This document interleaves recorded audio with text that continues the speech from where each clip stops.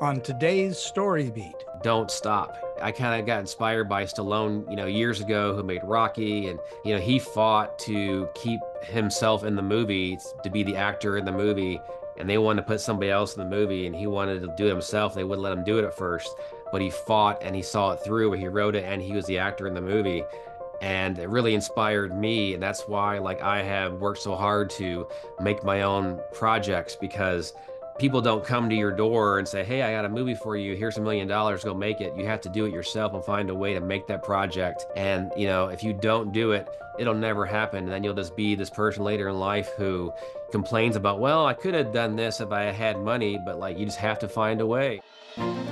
This is StoryBeat with Steve Cuden, a podcast for the creative mind.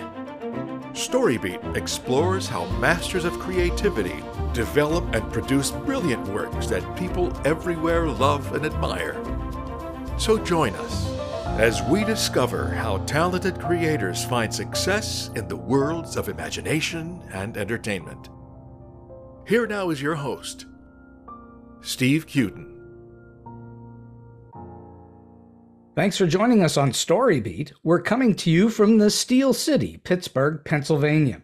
My guest today, writer-director Richard Bakewell, is a veteran cinematographer and television camera operator who's worked with major media figures like Gordon Ramsay and Oprah Winfrey, and on noted TV docuseries such as Cops, Last Chance U, and Cheer.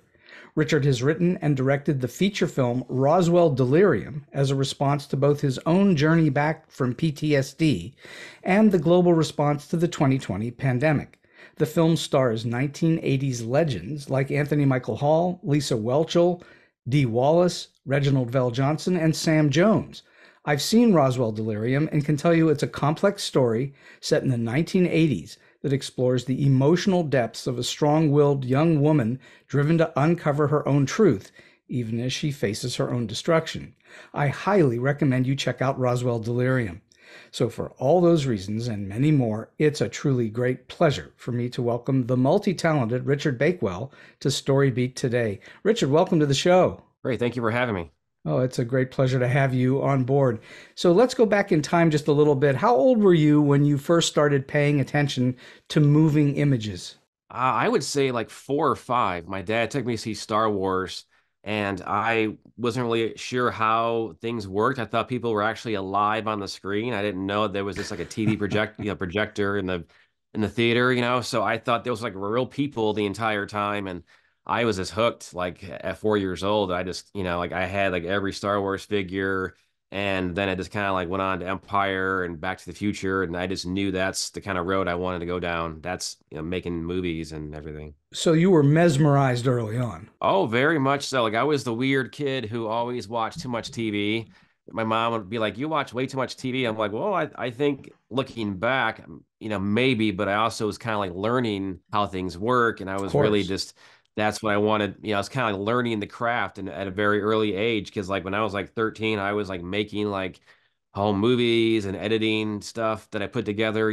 So I was already doing little projects at 13, 14. So I think I was always just kind of like absorbing what I was watching, for later on. Did you get training anywhere at some point? Yeah, so I went to Columbia College in Chicago, and I went there for directing, but then realized quickly that people who had graduated were still like kind of doing like the lowest job possible 4 years out of school. And I'm like, well, I can't really afford to live like that and be, making $100 a day.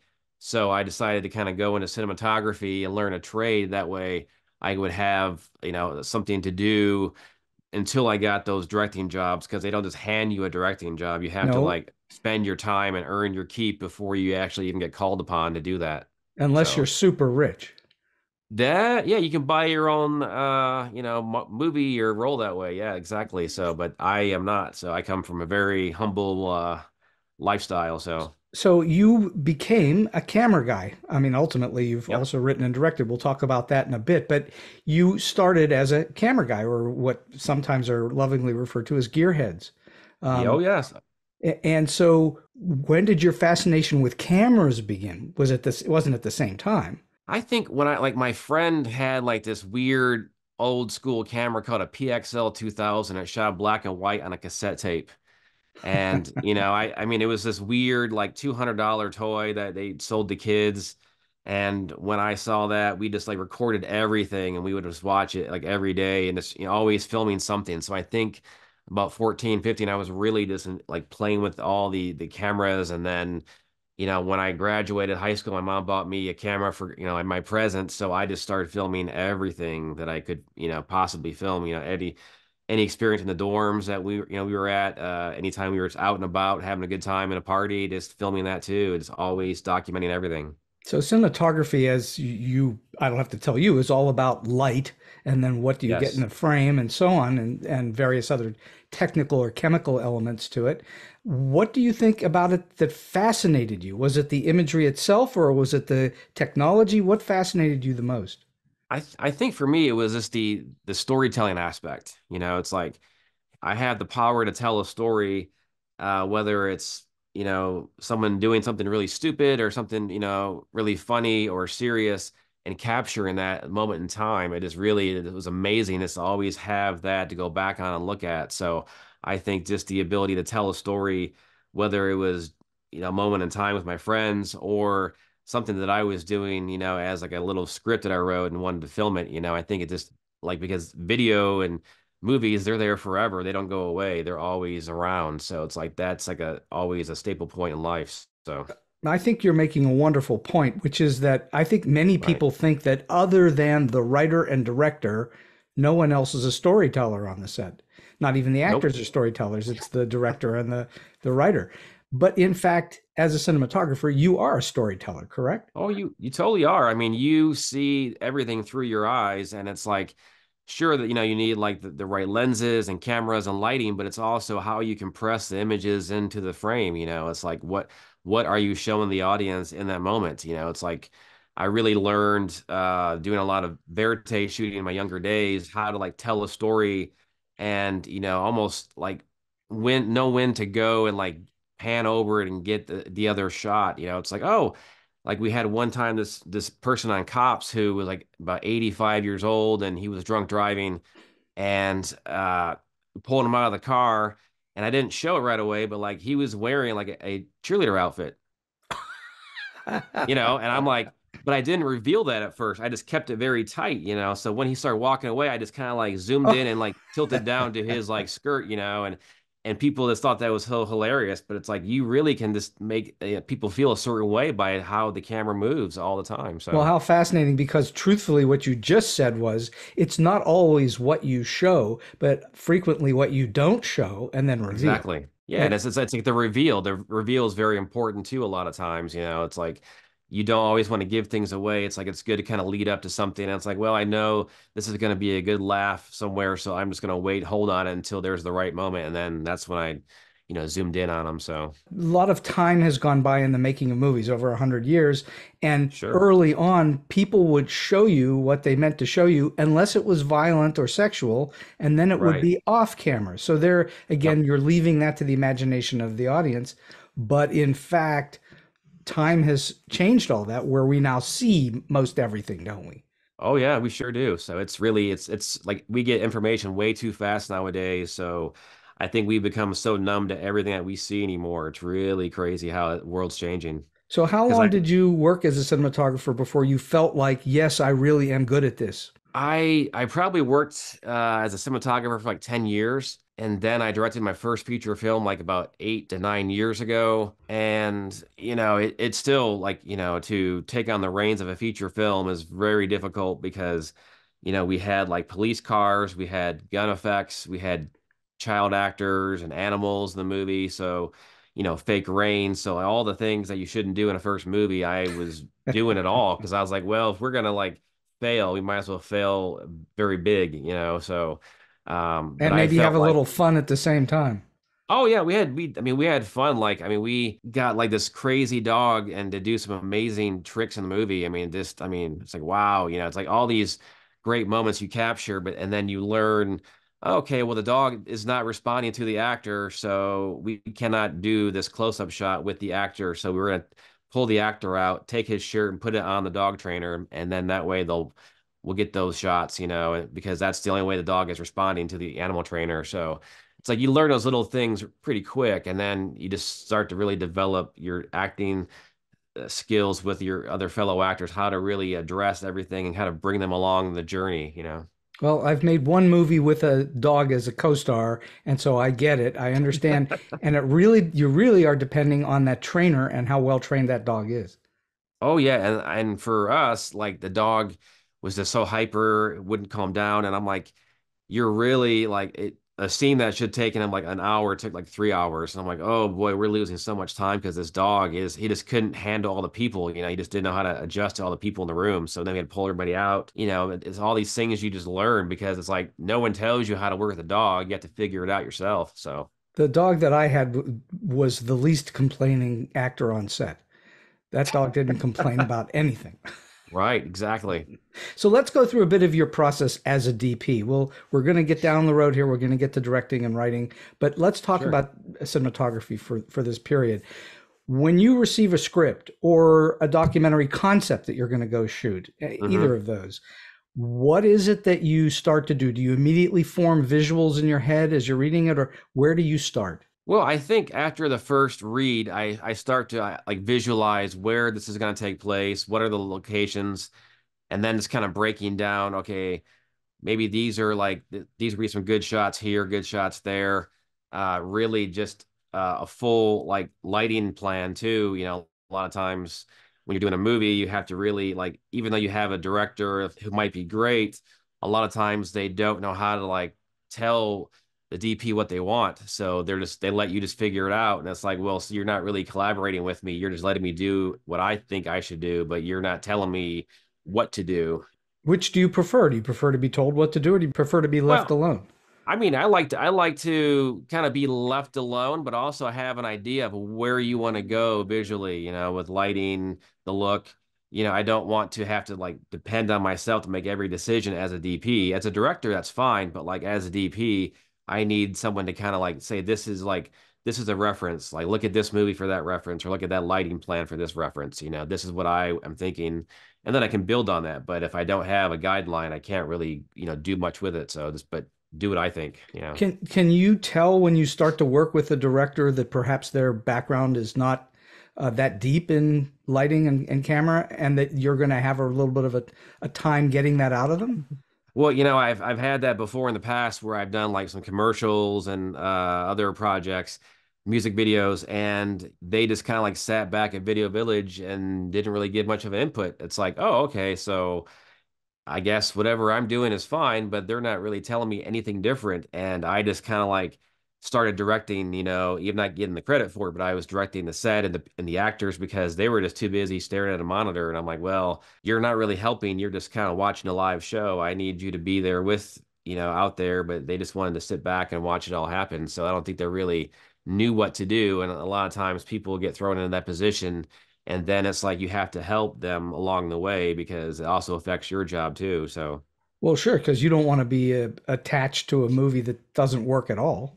yeah. And you have to really, a lot of times, when you're doing a smaller project, you have to really lift people up because a lot of times people don't have the experience or the knowledge. So you have to like, when you have time, kind of babysit them and like, this is how you do things. Even simple things like feeding the crew, it's like, well, you have to like make sure we break at a certain amount of hours. We can't like go 10 hours and not eat. We have to keep going. We have to be, refueled. So there's all these little things you have to tell people along the way. So. Well, they're relying on you because you're experienced, and maybe they're not so much. Right. And it's like it's a fine dance too because you don't want to be the difficult person on set because they don't know a lot and then you have to like slowly say, "Hey, look, you kind of messed up yesterday when you told everybody we were done and then we had to unpack everything and rebuild it again." It's like you can't really keep doing that. That's like maybe one time ever, but you cannot do a false wrap. You have to really know when you're done for the day.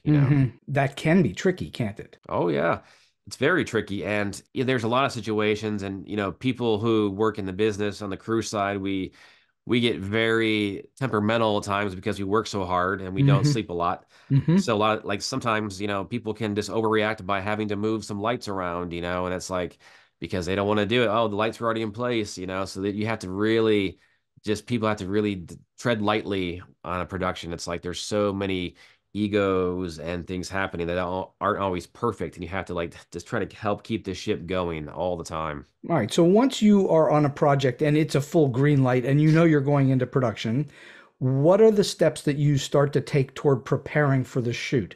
Where do you begin? Is it breaking down the script first, or do you start to gather people and equipment? Where do you begin? Well, for me, I start to break down the script. I kind of go scene by scene. I like to just kind of go through it all, figure out, okay, this is going to be a challenge. We might have some visual effects here.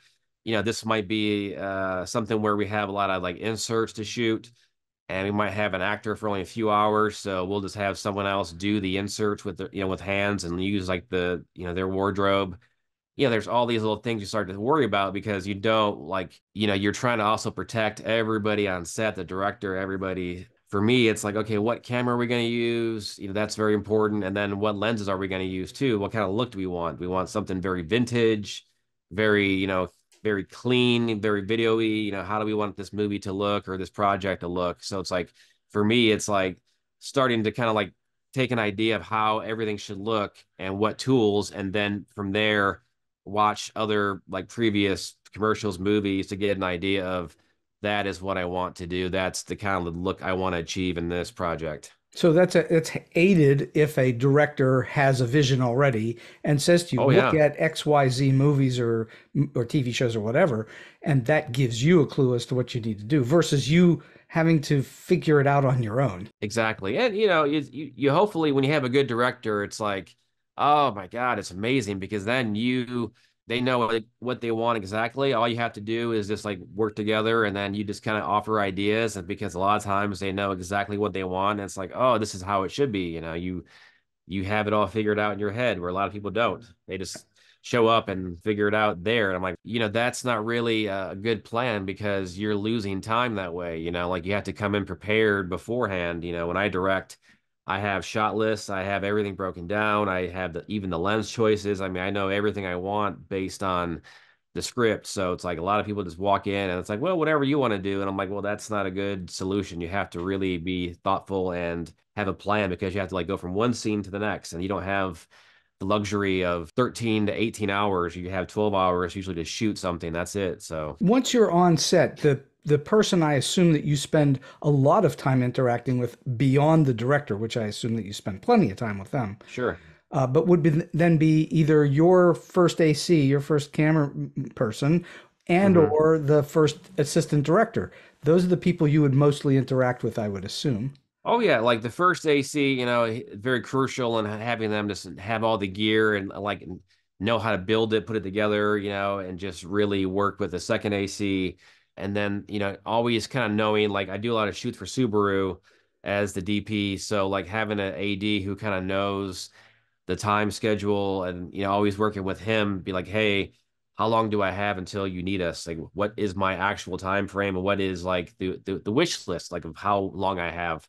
That's very crucial. And also like the gaffer is so important because a lot of times you're lighting celebrities, you're lighting, older people, and you have to really put up like diffusion, certain lights, and it's like you have to work closely with them to make sure that everything is balanced and you're not just wasting time and letting the gaffer do whatever he wants. It's like, well, we're never going to see that way. This is the way we're going to look only. So don't worry about that world. Worry about this world, this little Hmm. box right here. So that the gaffer is probably second to the AD as far as like the importance level for me. So because we're always working, talking together, even when I'm handling stuff with the camera, I'm going back to the gaffer and seeing how far they are to help the AD, coordinate the whole day more or less. If you don't plan out your day, you really run into trouble quickly, don't you? Right. And then your day becomes like, okay, that shot's gone, that shot's gone, and that looks bad on you that you can't make your day. And usually whenever I've worked on a project, we've always kind of finished earlier, or we added more shots that weren't on the schedule. So I like to work fast and efficient. And I think that comes from like my first few years doing reality TV. It's like it made me really think quickly. It's like you don't have time to really like think everything out. So like there you just really rapid think over and over again. So I think that helped me a lot for doing narrative projects where I would I already have everything mapped out. So when people ask me, there's no pause. It's like I already have a decision, made up about what we're gonna do next. So producers must love you then.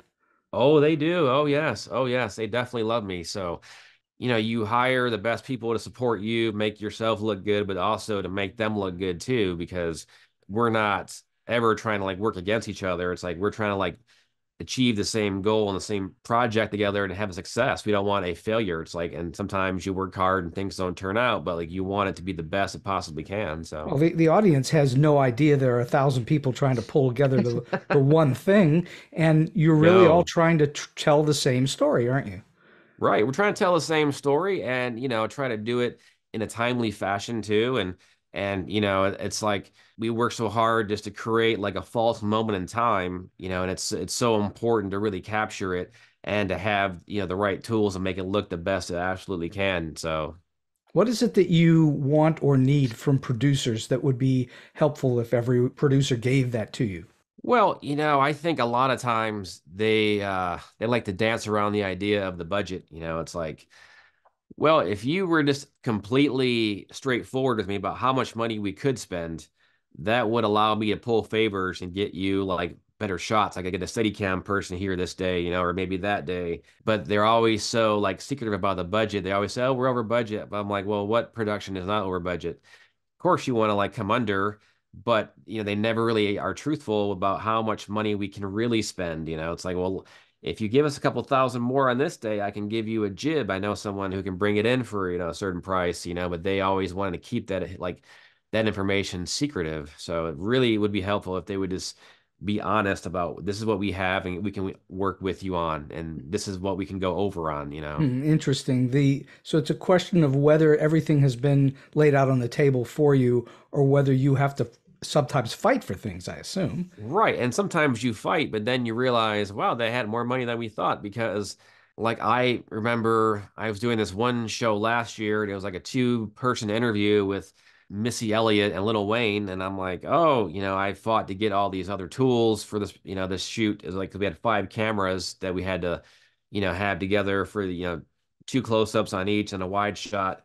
And then you go inside to the studio and you realize, look at all these producers that are here. People flew from all these different states to be here, but I had to fight to get a second monitor. It's like, wow, okay. It's like really this, you see how it works. I'm like, so there is money, but you're just not going to give it to us. We're the You're ones not who suffer.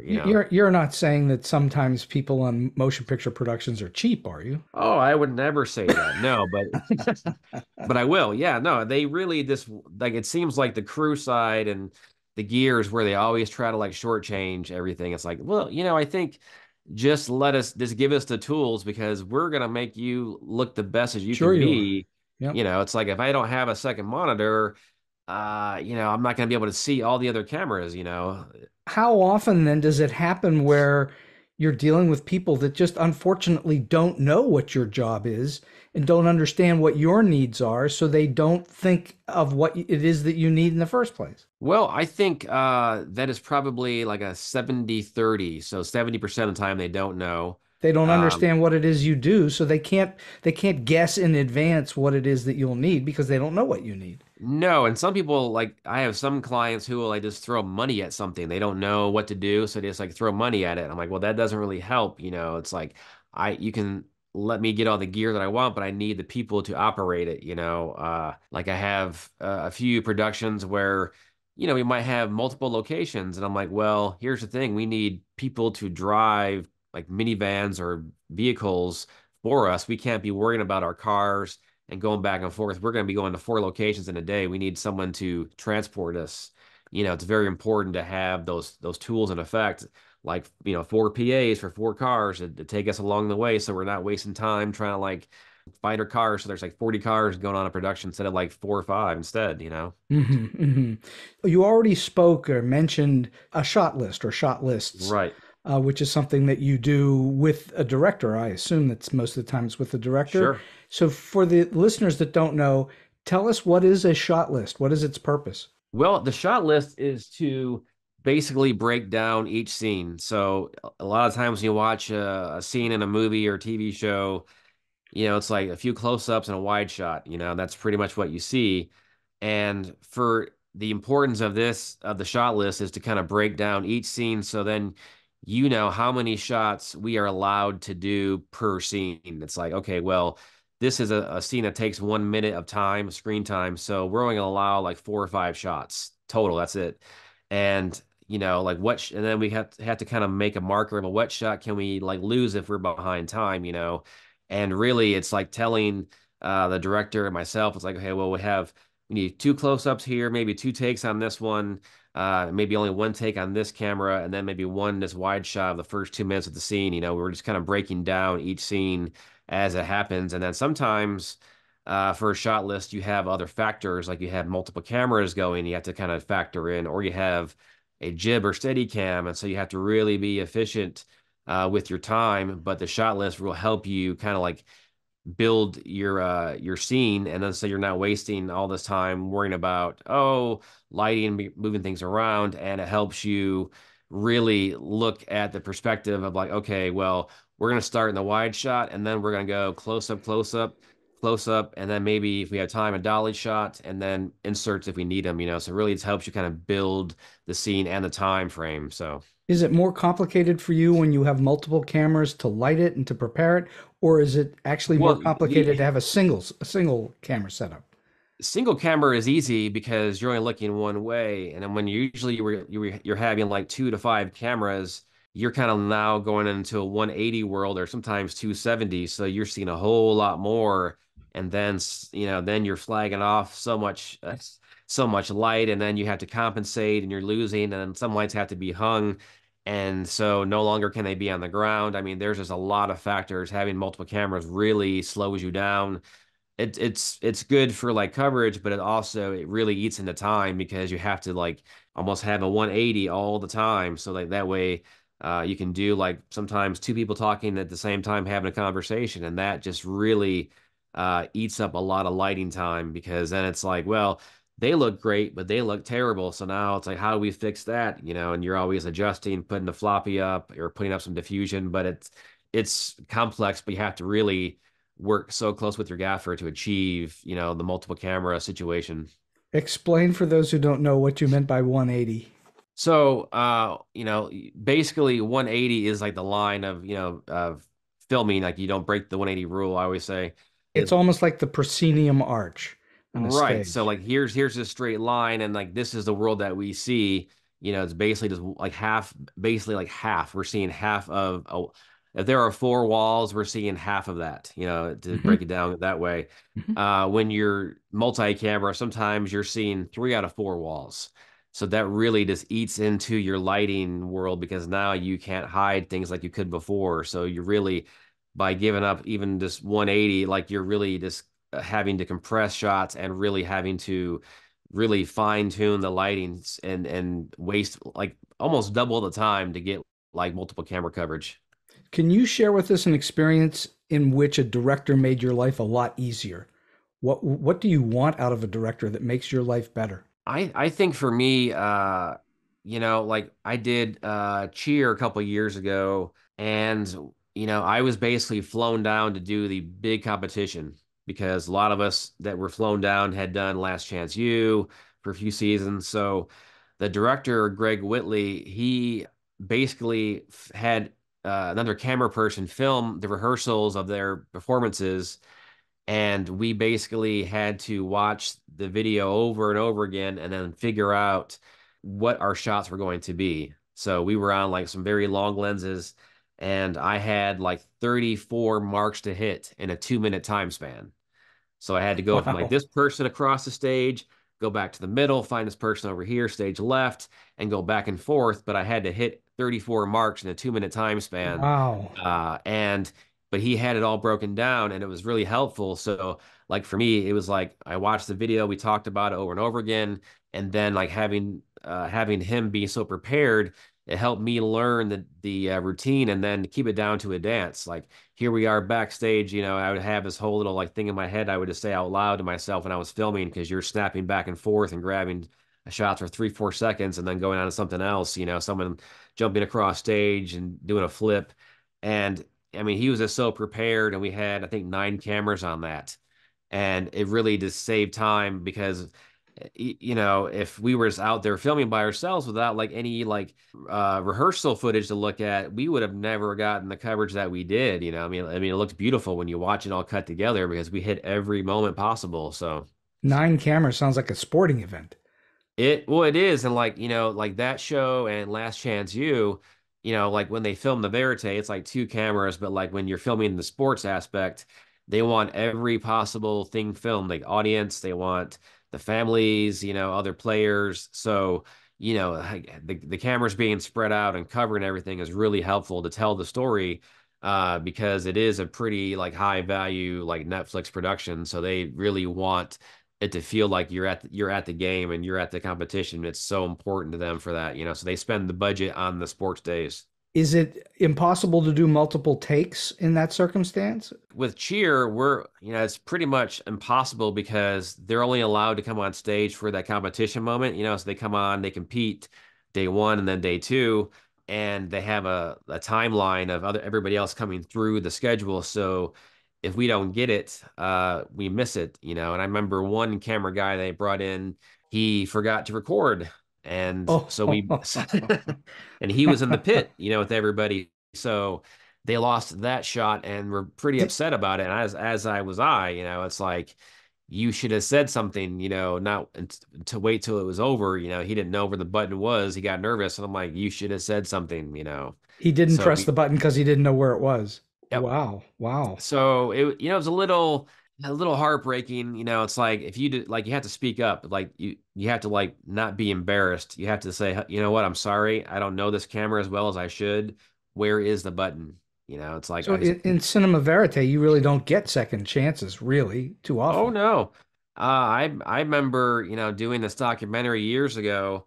It's called Before I Die, with kids doing their bucket list, like a cancer documentary that's still being filmed. And I remember the first day I went to this little like yurt in Denver, Colorado. The family was celebrating their son who had died a year ago, and all their friends came out. And I spent like 4 hours filming like them and out there, and the mom was crying, and the families were crying. And then I put the camera down for like I think 10 minutes, and they start talking to me. And then one of like the kid's best friends goes, "Hey, last year, remember what we were doing a year ago?" And then they're like, "What?" She goes, "Making tacos." And they all started bawling like crazy. They like it brought back this emotional moment because when they were making tacos, he like collapsed, and then they had to bring him to the hospital because he was gonna not make it. And I missed his beautiful moment. And I'm like, because I was having a conversation trying to like get close to the family and and attach. And I was like, wow, I never forgot that. I lost that fantastic moment that I'll never get back. So as a documentarian, if that's what you want to classify Yeah. yourself at that moment, you kind of also almost have to be ruthless, don't you? You do. You have to really be ruthless. You have to really stay in there. I mean, I remember there were times when I filmed cops, and people would like look at me and yell at me to get the camera out of my face, and I'm like, well, I'm not going to back down. So I walked like 4 or 5 steps closer to them to be like, look, you're not going to intimidate me. It's like you can try to attack me, and some people would attack me, and I'd have to fight them off, and the cop would hit them, whatever. But it's like I'm not gonna like step down because of you. It's like I'm here to film, and that's just you're gonna have to deal with it. You're not gonna tell me what to do out here. So you have to really hold your ground, and be ruthless, and really just show your presence out there. Like even doing other projects where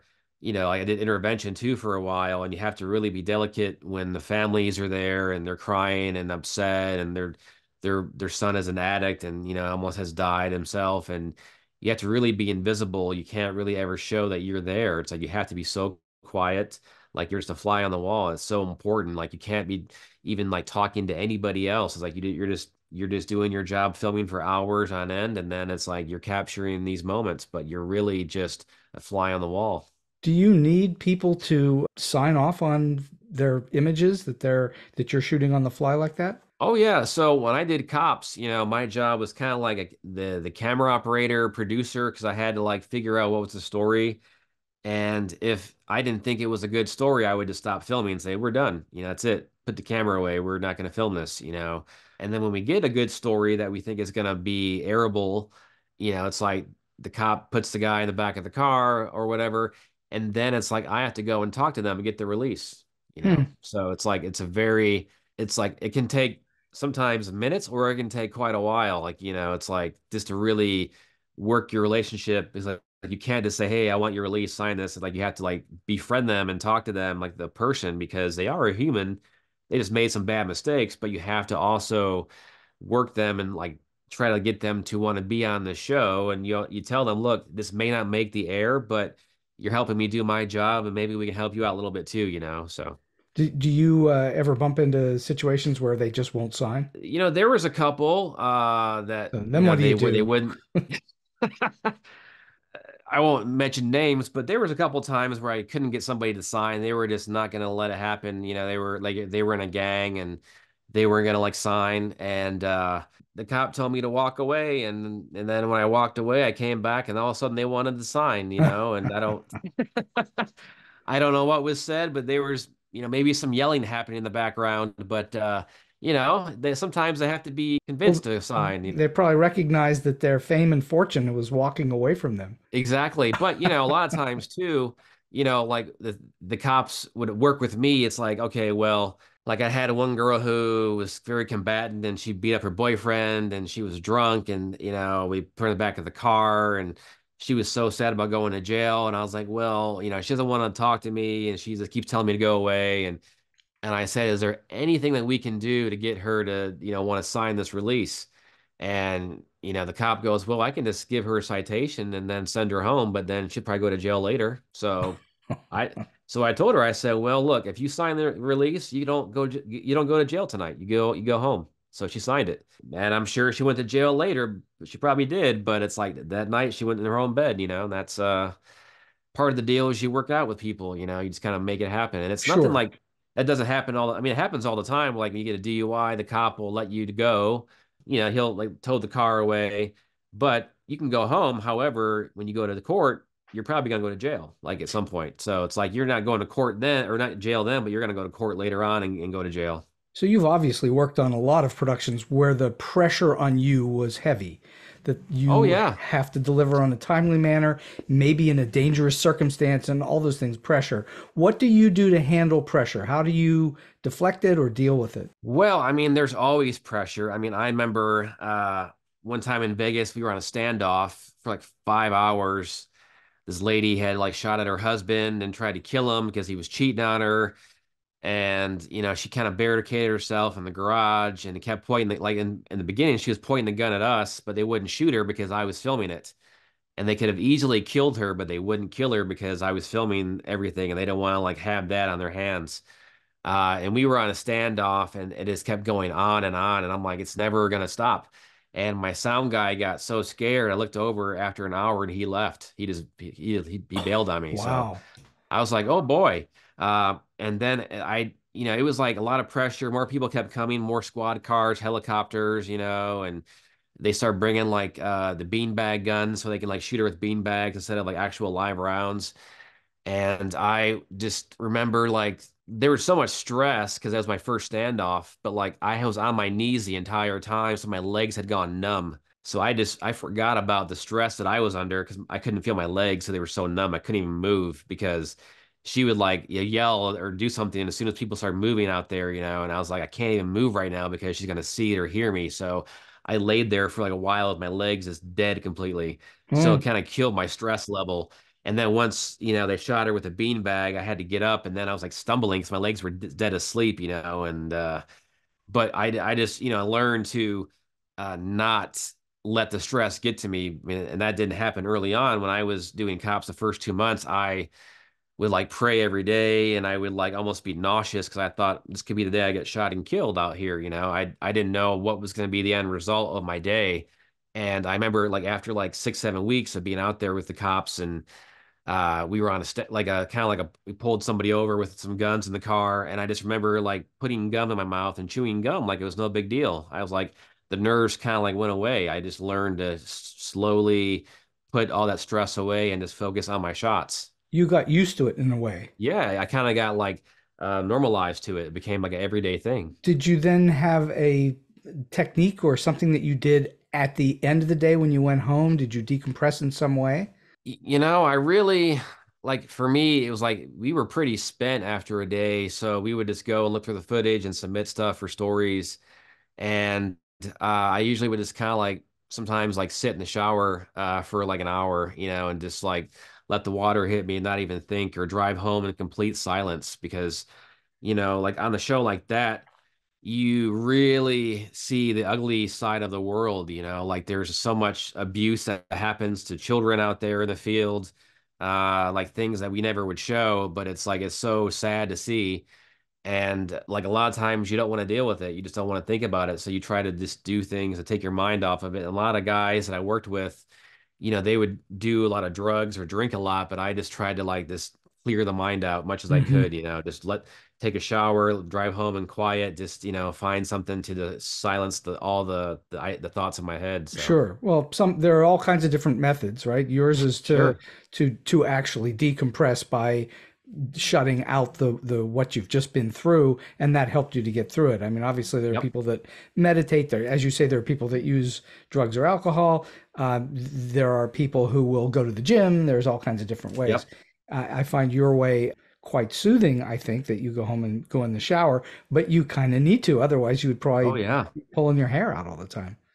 Yeah, I mean, for me, it's like I did that show for 2 years and I didn't realize what that show did to me mentally. Like it really gave me severe PTSD. And I mean, I Mm. wasn't a cop, but I was out there with them a lot of times and having to fight other people with them and fight off people for me. And like everything, I was very hypersensitive to every noise. I mean, I was like anybody I saw in a car, I looked like a bad person. I was really aware of everything. And, it's like out there, I probably saw like 17, 18 people died in my time, on the streets. And I remember one kid, we were in Arizona, and he got hit by a car and his brain was just coming out of the back of his head.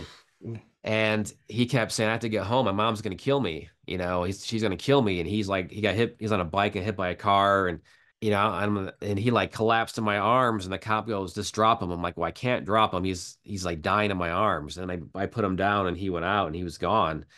And it's like all those things kind of live with you. And then you don't realize how it affects you until like months later, because it's like you go to that call, you see somebody die, and then you're on to the next call. It's like you have no time to process. It's a form of combat Yeah. photography. Oh, it really is. And there's no training for it too. It's like we spent a week kind of watching videos and talking about things in Santa Monica before we went out in the field.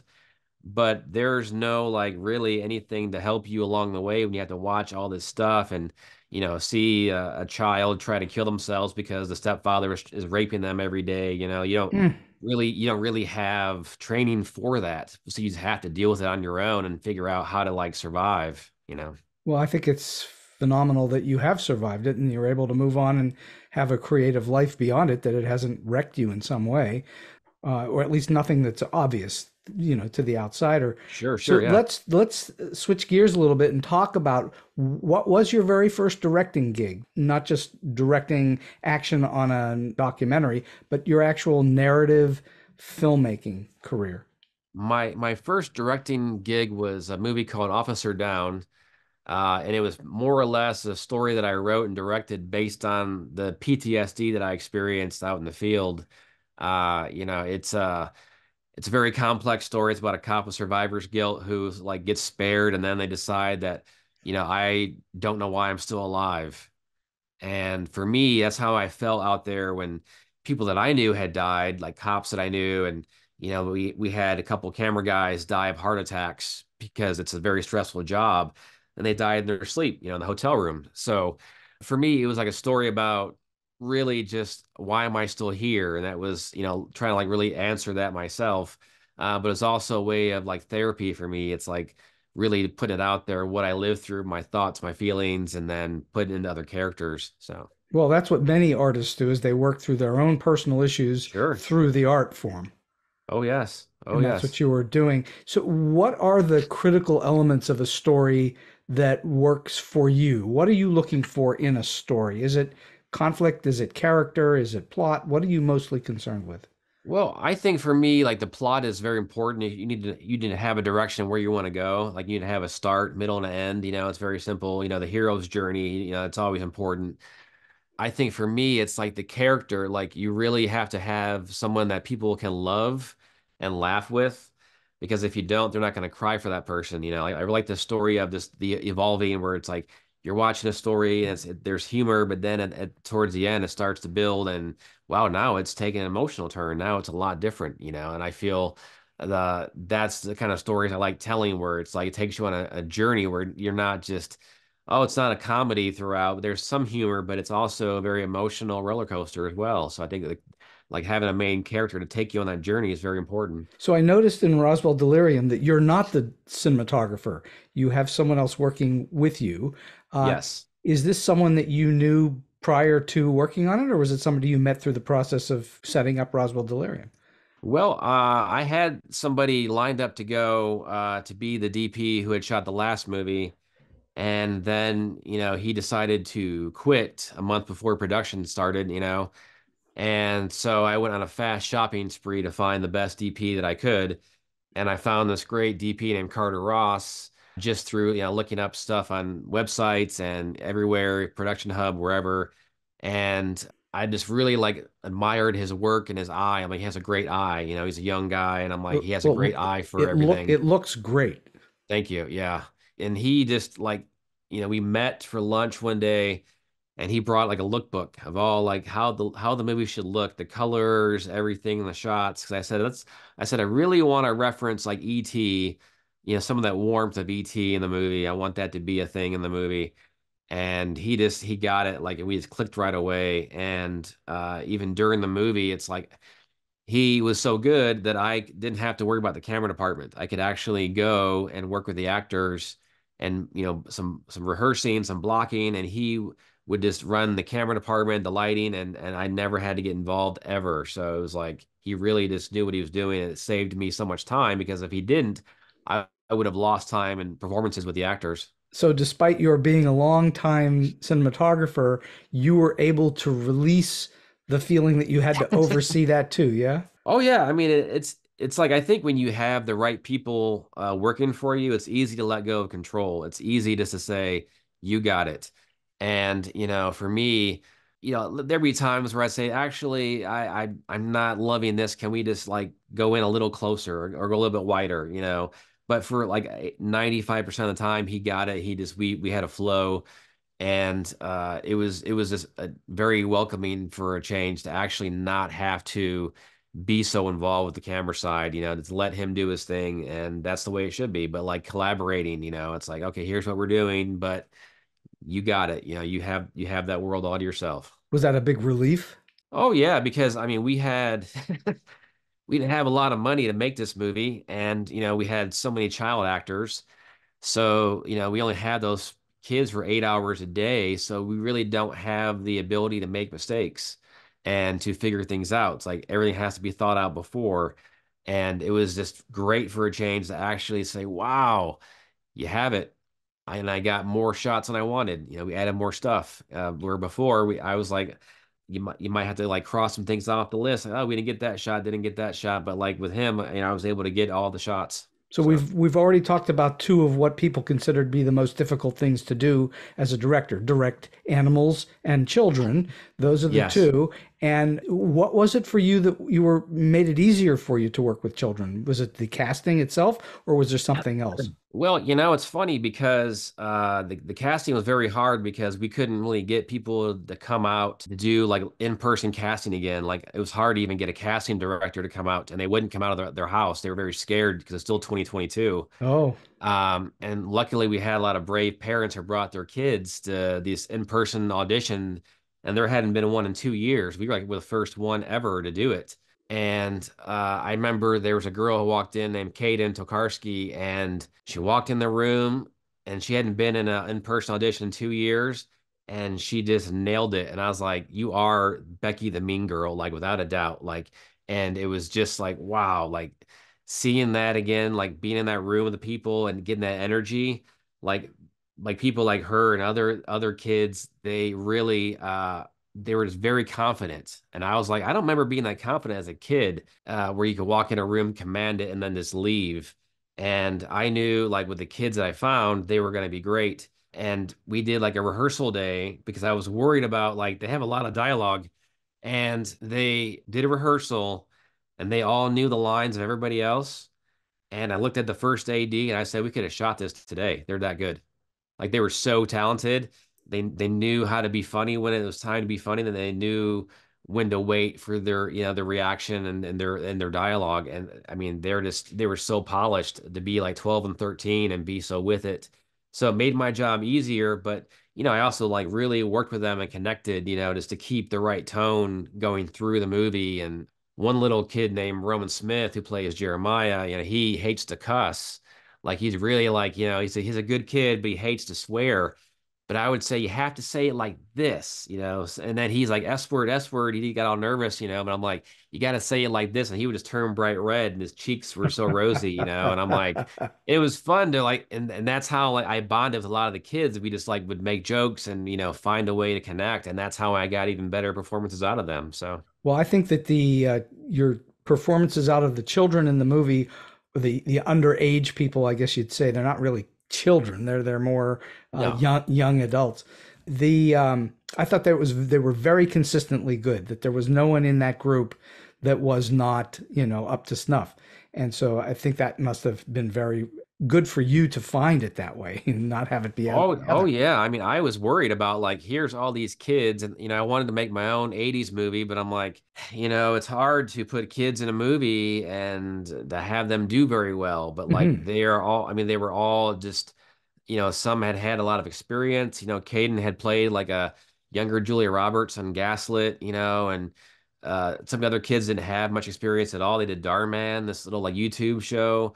So really, it was like levels of experience, but when it came to filming, they were spot on perfect. And it really just made my life easier because I was like, if things don't work out, I got to start cutting scenes out of the movie. I had to really start cutting people out, and I didn't have to. I kind of added stuff instead of cutting things out. Oh, that was fortunate. You Yeah. mentioned E.T. a little earlier. Well, you have one of the main stars of E.T. in Roswell Delirium, and that's Dee Wallace. And so I'm wondering, you also had Anthony Michael Hall and Reginald Vel Johnson and Sam Jones. I'm just curious, when you're working with someone who's a known entity, a celebrity, a star, however you want to call it, is your working with them different than when you're working with someone who's not famous?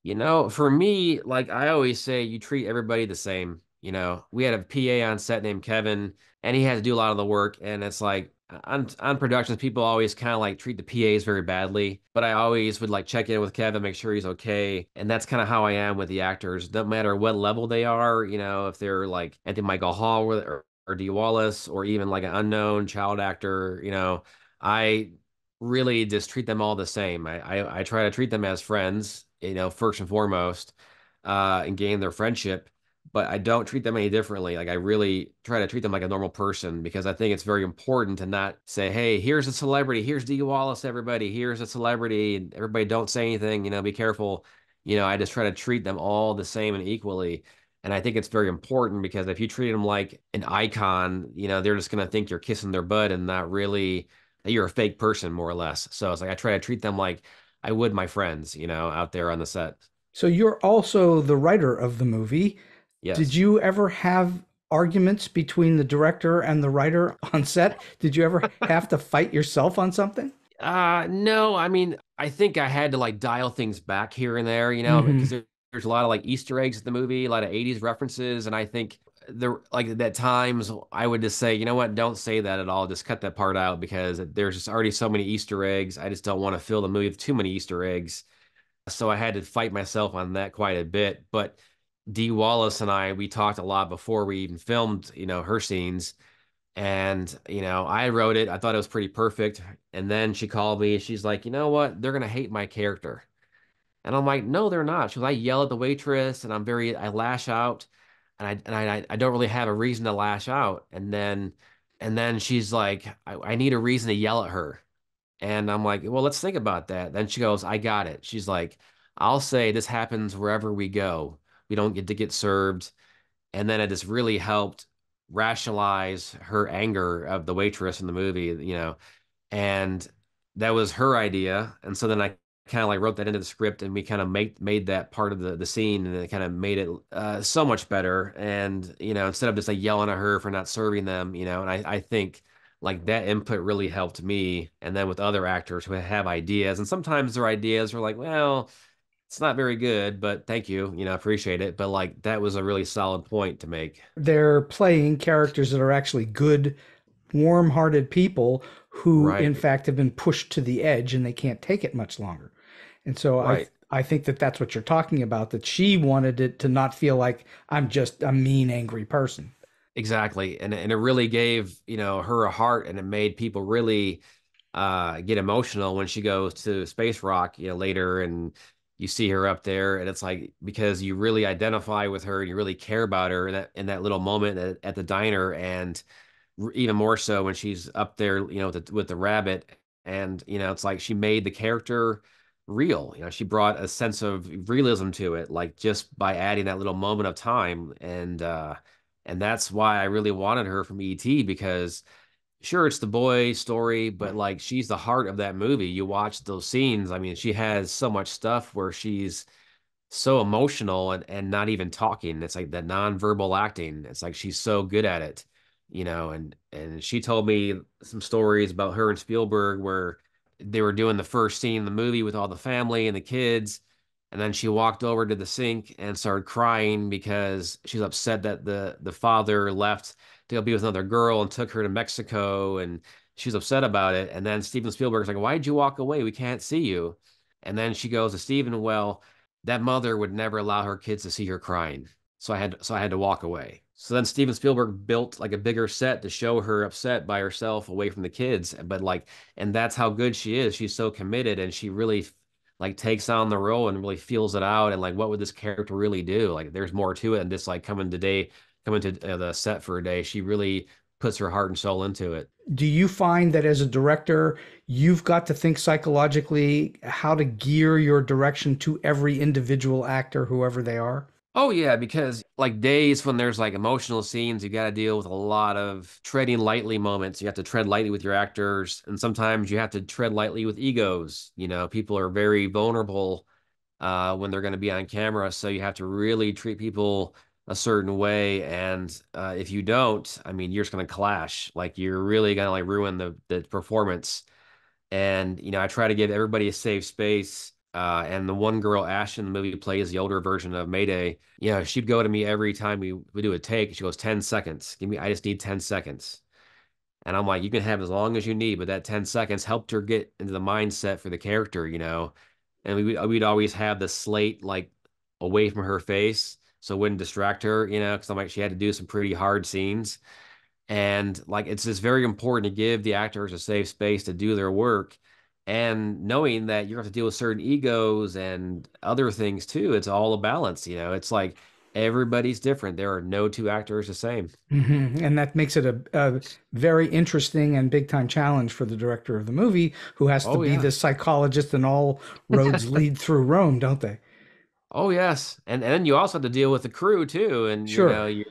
you're still like you have a first AD who runs the set, but you're still having to make sure everyone's happy and they're not like upset and having a hard time. Sure. How long have you been writing? Well, I started writing in film school back in like 1997. So So I you didn't come to it 2 years ago. You've been at it no. for a while.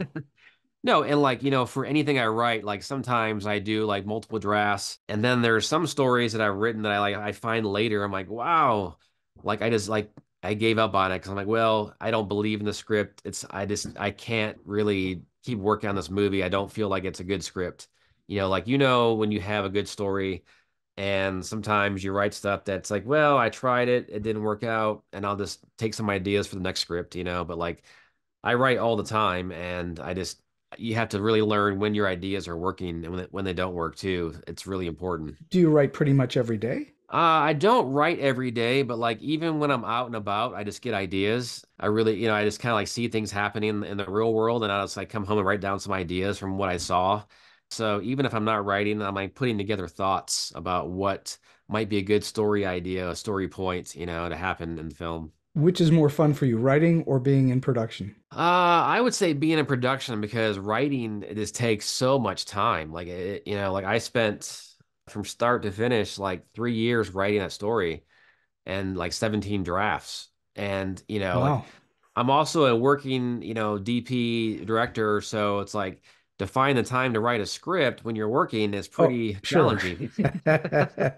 And you have to like be in the right mindset too to write a script. You can't just like, okay, I'm gonna write for 4 hours. You have to like be ready for it. You have to like be able to sit down and just relax and okay, now let's do it. I think the hardest thing to go through as a writer who also has other work and other things going on is finding that zone, that rhythm, being able Yeah, to sort of piece it together and keep going rather than trying to do it in little bits and pieces, which is really challenging to do. it is. And like and for me, it's like I would like start on ideas and then like I'm just so tired I can't write anymore and I would stop. So you're always like stopping, starting. So like I think if I had the luxury of being a writer full time, it would be a lot easier. But Oh, oh trying no, to oh like no, it wouldn't.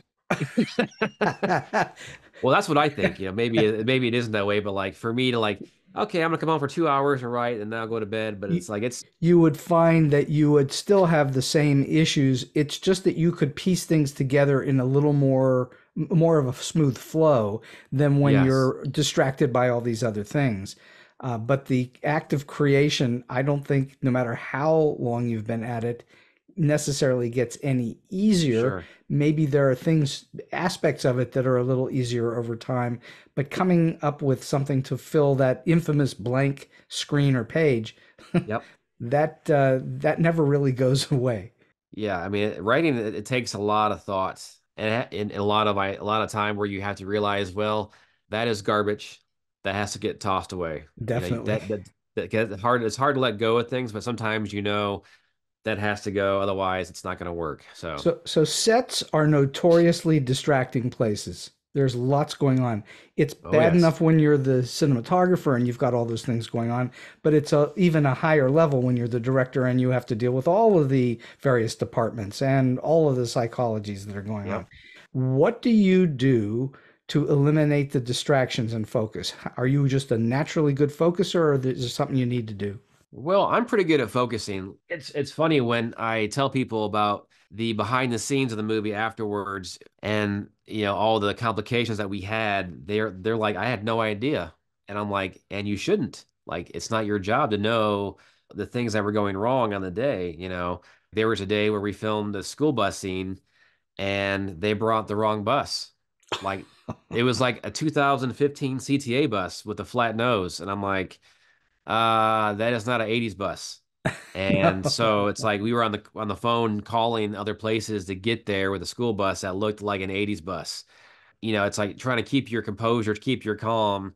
And that's how I like to be on set is like very focused. I will handle the problems, but nobody else will know what those problems are except for like the people who need to, like the first AD and other producers. Like everybody else should be doing their thing, getting a makeup, wardrobe, lighting. It's like they should have no idea what's happening out there. Does that philosophy of keeping people who are into their own jobs, actors and so on, is the idea to keep that from them so that they don't get caught up in that emotion? Well, yeah, because you lead by example. Like if you start acting panicky and stressed and yelling, that rubs off on everybody.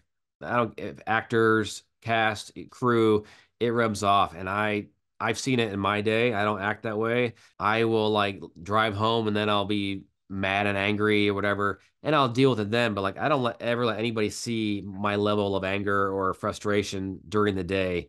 And, I remember one time when I made my first feature, Officer Down, we were using this recorder device for the camera, and I found out that we lost 2 hours of footage that we filmed. Oh, oh my So goodness.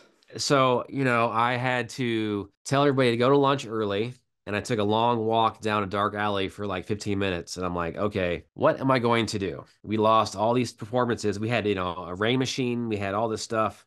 So it was a lot of stress. And I said, okay, what we're going to do is we're just going to like pick those shots up tomorrow. I'm going to tell the actors that we need more coverage. I'm not going to tell them that we lost their entire performance because they're not going to be happy and they're not going to act the same tomorrow. Did they ever find that out? They never found out. But like for me, it was like if I tell them that they lost the entire scene, they are gonna lose their minds. Like, Sure, it's like, sure. and their acting is gonna be different. They're gonna be worried that we're not capturing it this time. Are we getting it? So I really had to, dance around that, and it was very hard, and I was, That's a bigger and much more expensive a proposition than the equivalent of writing for a day and then not saving and having the computer shut off and losing everything. That's oh yeah. terrifying. But when you're dealing with all that money and people, that's really not fun. Yeah, and so that was like a lesson to like keep my cool on set. It's like don't let people see you're panicking, even though it's happening inside. Don't let them see it. It's like you'll eventually get that footage again. You're gonna get it a second time, but if they see you panicking, it's gonna rub off on everybody, and they're all gonna start being different, and then it's gonna just down the road. So Yeah, so I've been having just the most fantastic conversation with Richard Bakewell, who is a cinematographer and also the writer director of Roswell Delirium. And you've clearly met and dealt with a lot of people in the industry. And I'm just wondering, are you able to share with us, beyond the stories you've already told us, something that's either weird, quirky, offbeat, oddball, strange, or just plain funny? my favorite is with Dee Wallace. Actually, it was a recent one.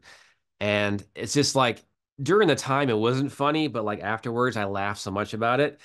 And she's doing this very serious scene up inside the mountain. And of course, we're fighting the time of the sun going down. So we have like basically an hour. It's like it's becoming the golden hour time. You have like less than an hour to go.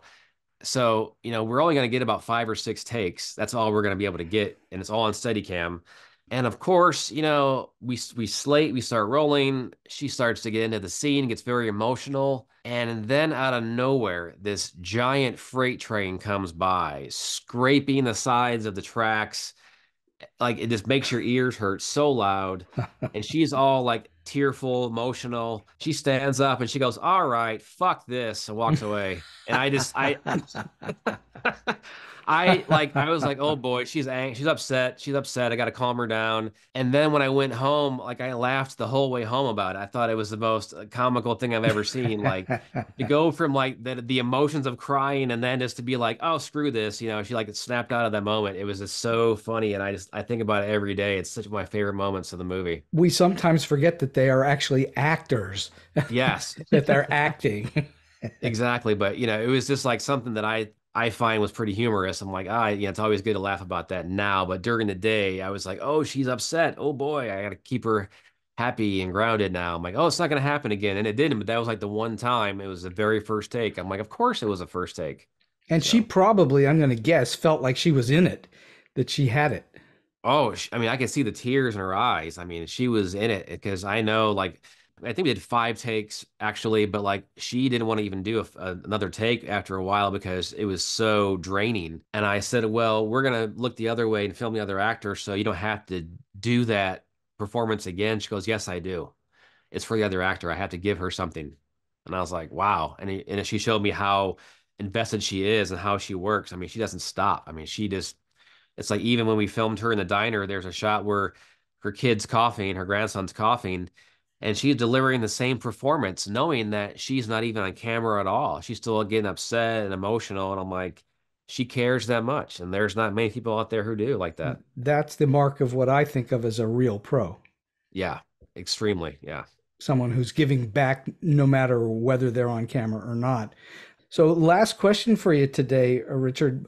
You've already given us just an enormous amount of great, useful information and advice throughout the show. But I'm wondering if you have a solid piece of advice or a tip that you like to give those who are starting out in the business, or maybe they're in a little bit trying to get to the next level. Well, I would say, for my advice, because people ask me a lot, is like, don't stop. I kind of got inspired by Stallone, years ago, who made Rocky, and he fought to keep himself in the movie, to be the actor in the movie, and they wanted to put somebody else in the movie, and he wanted to do it himself. They wouldn't let him do it at first, but he fought and he saw it through. He wrote it, and he was the actor in the movie.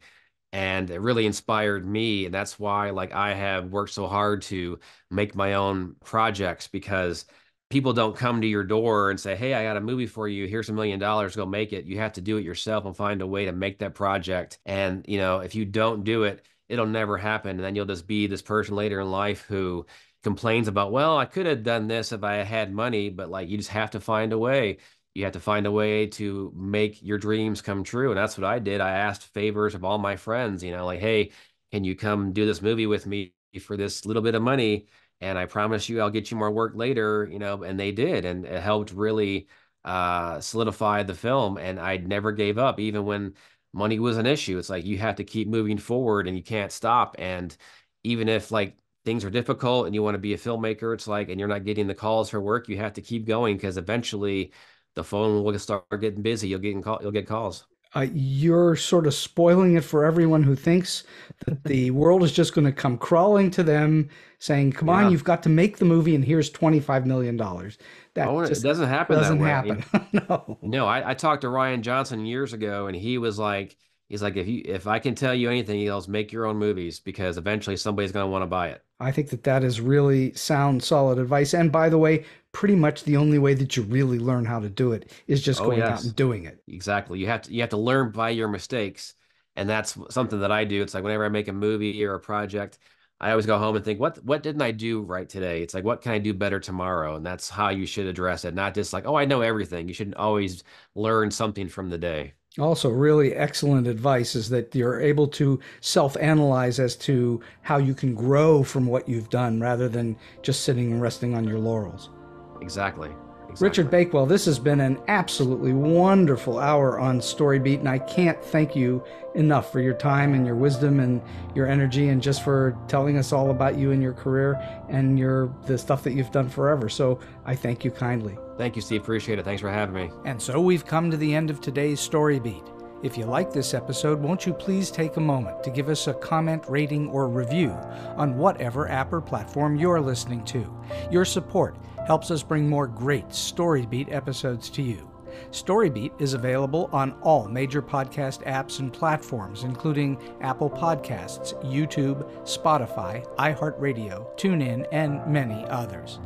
Until next time, I'm Steve Cuden, and may all your stories be unforgettable.